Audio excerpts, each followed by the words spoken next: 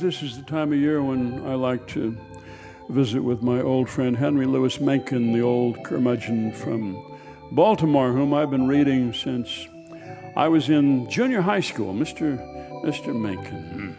You've been following the presidential election so far this year? I have indeed, Yes.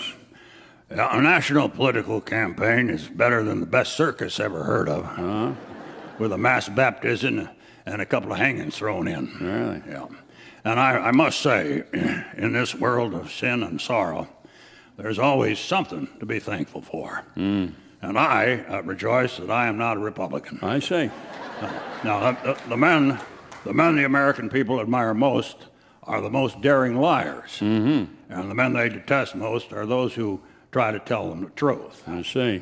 Yeah. On some great and glorious day, the plain folks of the land will get their heart's desire at last. And the White House will be adorned by a downright moron. I see. Count on that. You sound like a cynic, sir. No, I'm not a cynic. I'm a newspaper man. Yeah, I believe that it is better to tell the truth than a lie. I believe it's better to be free than to be a slave. Okay. And I believe it is better to know than to be ignorant. In fact, I'm strongly in favor of common sense, common honesty, and common decency. I see. Of course, this makes me forever ineligible for public office. So you have no faith in democracy then, sir? Democracy is a pathetic belief in the collective wisdom of individual ignorances, if you ask me. But what about the press? Oh, sir? yeah. Well, a newspaper is a device for making the ignorant more ignorant and the crazy crazier. Yep. And the schools?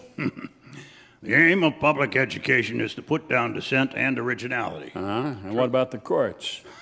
A judge, sir, is a law student who grades his own examination papers. I see. And the church? Yeah. Well, a philosopher is a blind man in a dark room looking for a black cat that isn't there. A theologian is the man who finds it. Right. I see. What do you say to idealistic young people who are out to save the world, sir? Well, the urge to save humanity is almost always the urge to rule humanity. That's right. Idealism, not materialism, is the chief curse of the world. Yep. People get into trouble by taking their visions and hallucinations too seriously. But surely you believe in love. My boy, love is the triumph of imagination over intelligence. It is the delusion that one woman differs from another. Okay, but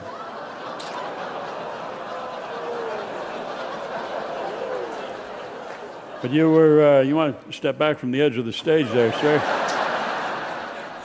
You were married, though. You loved your wife. Marriage is a great institution. Oh, it is. It's a wonderful institution.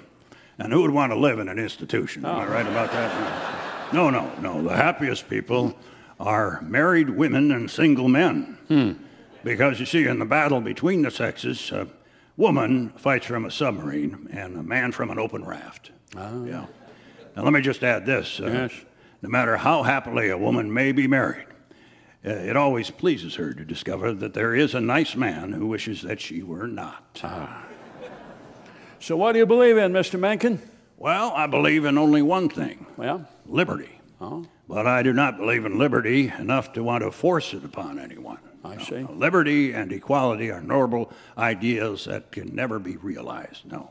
Because what men value in this world is not rights, but privileges. The average man does not want to be free. He simply wants to be safe. Well, that's not how I see human history, sir. History.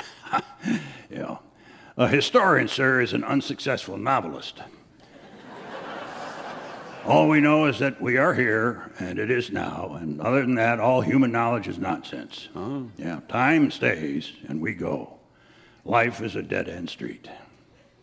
So how would you like to be remembered, Mr. Mencken? Well, if you wish to remember me and please my ghost, forgive some sinner and wink your eye at some homely girl. All right. Thank you, Mr. Henry Louis Mencken, the Sage of Baltimore. No problem. Thank you for taking time out of your busy afterlife.